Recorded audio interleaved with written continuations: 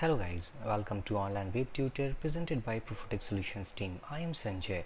We are learning WordPress plugin development tutorial using Boilerplate, and this is 11th part of this video session series in which we are going to delete the records from our database tables.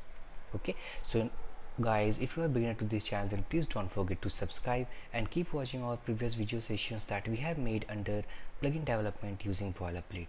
So in the last video session guys, actually we have displayed all the records that we have saved into our database table. Okay, this is the table actually we use to display our records, and here is our records, okay, which we have saved. So now we want that when someone click on this delete button, then we want to delete this record. Okay, first of all I have to ask the confirmation that he is here to delete this record. If he clicks on yes, then we need to delete this record.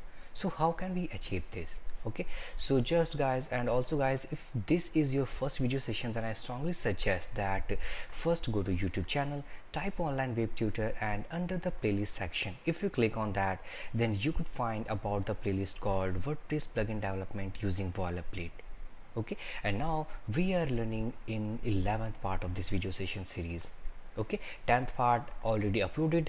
Okay, so now we want that when someone clicks on this delete button, then we want to delete this record. Okay, so first of all let's inspect that, and now we need to give an ID of this button, or let's say that we need to make an add of this class. Okay, by the help of that class we need to detect the click event on this button. So just go to file structure, open up the file, and now this is all playlist sections. Okay, it is displaying right here. Okay, so we need to specify a class within this button. So just go to delete, and now scroll down. This is the delete button actually we have used. Okay, so let's add a class called boiler, or let's say custom plugin delete. Okay, and now we want a delete ID with this button, because when someone clicks on this button, then we need to detect that in which row actually user has clicked.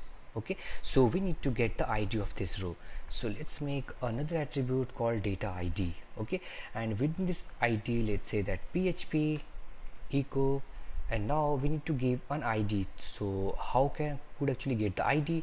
So this is the data actually we are iterating over. Okay, and all playlist sections actually came from the details this is.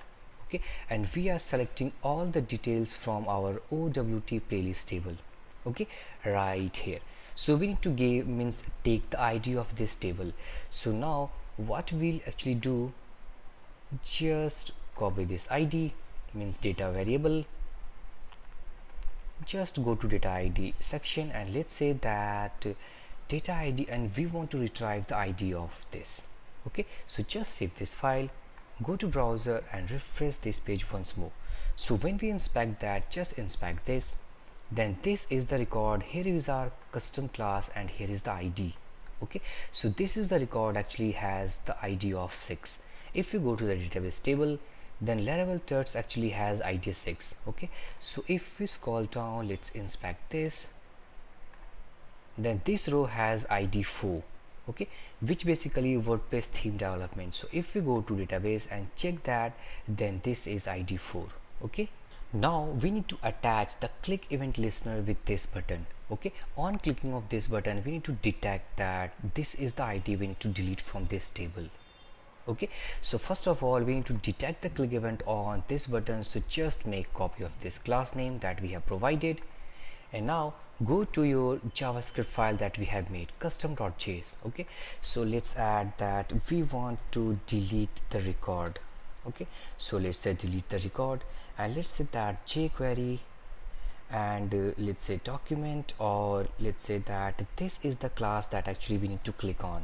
Okay, on, and we need to click add click event listener. Let's anonymous function for that function, and first of all let's detect the ID. Okay, so let's say data ID equal to jQuery, and now we need to give means fetch the attribute section of this button. Okay, so attr, and what is actually attribute, and the attribute is data dash ID.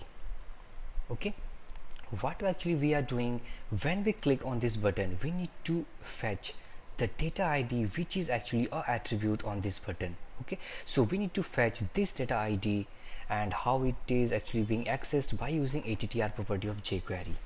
Okay, so just if I use console.log, let's say data ID, just save this file, let's refresh this page once more. So when we click on this button, just go to console tab, let's clear all this, just click on this. Now this is data ID which is actually 5. Okay, so let's click on that. This is ID number 4. So by detecting this ID, we need to delete this ID from this table. Okay, so just go to editor and let's say that just get rid of that. Let's say where post data equal to, let's say that action, and our action should be boiler request. Okay, this is the action that we have used, as you have remembered that wp ajax boiler request. Okay, so this is the action name, and now the next thing is param. So what we want to delete, we want to delete the record from our database table. Okay, so let's say delete underscore record data. Okay, and now we need to supply the ID of data. So let's say ID equal to concatenate with the data with data ID.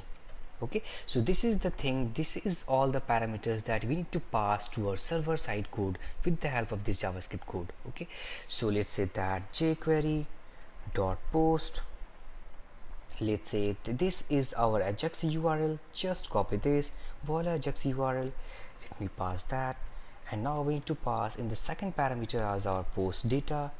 Let's make an anonymous function to just access the response from server. Let's pass a parameter called response. Okay, and let's say that console.log, just I'm going to print all the response actually via get from server. Okay, so just I'm saving this file. Let's make a function, let's make a block with this parameter. Okay, so just go to class OWT boiler admin, and here is the function that actually we have attached with this ajax handler. Okay, where we have made something called wp ajax boiler request, and this is the function actually we are calling. Okay, OWT ajax handler fns. So if we go to this file, this is the function. Okay, so just I'm making copy of this block, just scroll down, and let's say that this is our next block. Okay, and here is else if. Okay, and now I go to just custom.js file, just copy this parameter and we need to replace with this save playlist. Okay, and now let's say that data ID actually we are getting, let's say that we are entering by using parameter called ID, just make copy of that, and let's say that it's set request, this is ID actually we are getting. Now if it is set, then we are just get the int val of this request, and this is ID. Okay, else we need to supply 0 value. Okay, so first we need to check that this ID actually exists in our database table or not. If it exists, then we need to delete that record. Okay, so let's check first of all this ID actually exists in our database table. So let's make is exists. Okay, and let's say that wptb, let's check get row, let's make wptb prepare, let's say select asterisk from, and this is the table name actually we need to give. Okay, so just make copy of that and paste it here. Okay, and let's say that where id equal to, just make a placeholder for integer, and this is data id. Okay, so if a row exists with this id, then it returns an array value. Okay, otherwise it will be empty. So let's pass another parameter to get an array. Let me check that if it is not empty. Okay, if it will not be empty, then it means it contains records. Otherwise we need to means, let's say that echo json encode, and let's say that within this array, let's say that status equal to 0, and let's say that message equal to no record found. Okay, So just save this file, and now after means it exists. If the record is exists, now we need to delete that record. Okay, so we need to use wpdb and delete. Okay, in the first parameter we need to pass the table name. Okay, so just make copy of that and paste within this. Okay, just copy this and paste it here. Okay, and in the second parameter we need to pass an array which basically takes the ID on the behalf actually we are deleting that record. Okay, so let's say that ID equal to the ID actually we are need to delete this data ID. So just make copy of that and paste it here. Okay, and now after deleting this ID, let's say that echo JSON encode, and let's say within this array some values, something called our status equal to 1, and the message should be something called record has deleted. Okay, record has deleted. So successfully guys, we actually have checked that record, fetched that details and deleted. Otherwise we need to means just give message to user that record not found. Okay, so just go to JS file and let's say that console.log response right now. Okay, so if we save this file, go to browser, just refresh this page, and now let's close all these errors first.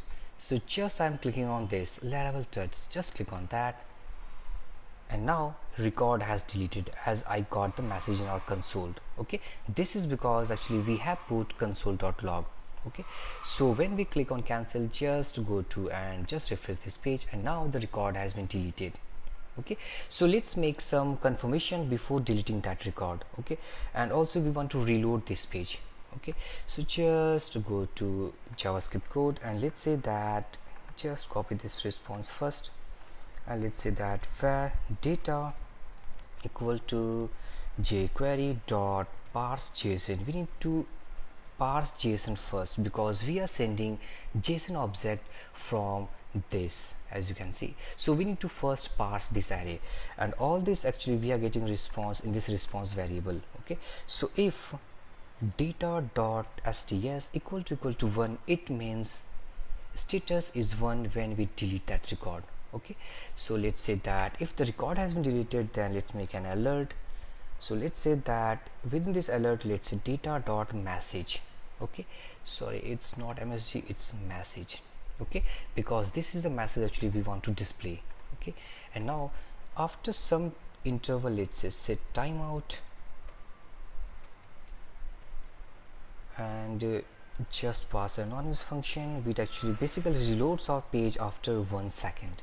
Okay, and let's say location dot reload. Basically we actually use to reload our location URL, okay, of the current page. So now before deleting this record, if you want to make the confirmation of the user, so let's say where conf equal to confirm, let's make r you so want to delete. Okay, question mark. If he or she clicks on yes, means conf, if we get the true value on the user response. Okay, means if suppose we are getting true value here, then now by getting true value we need to delete this record.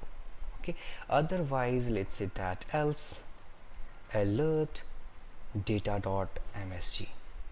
Okay, so just save this file, go to browser and refresh this page. So now when we click on this tutorial, just click on that, it asks that are you sure you want to delete.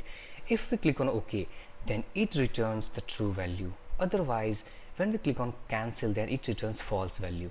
So while clicking on cancel value, it will not delete our record. So just click on cancel and now nothing happens. So when we click on this, let's say that when we click on this delete button, just click on OK, and now okay, it's undefined. Let me check that. So let's check the network section as well. So just I am clicking on this Ajax request, and now this actually record has deleted returned by a server. Okay, so actually why we are not getting that record? So this is status, this is message. So when we go to our code, then this is the response where we have decoded the JSON object, and this, okay guys, this is not sts, this is status. Okay, so if data.status equal to 1 means record has been deleted. Okay, so this is our silly mistake. So let's close all these So just reload this page once more, click on this, and so it is asking are you want to delete, so just click on OK, and now the record has deleted. Okay, so successfully we have deleted our record by taking the confirmation from that user also. Okay, so this is how easy guys to delete that record from our database table. Okay, where we did some JavaScript code, where we had add means server-side code to detect that ID actually exists in our database table. If yes, then we need to delete that record. Okay, and also apart from this, we need to give a class. By using this class, we need to attach a event listener. Okay, so successfully guys, we have seen that how can we delete a record from our database table. Okay, and here is, if we refresh this page, now we have only one record from this table. Okay, so in our upcoming videos guys, we will need to discuss something extra in this tutorial. So in this tutorial guys, if you have any doubt, then please drop your comment. I will give my reply as soon as possible. So for this video session guys, thank you for watching. Have a great day.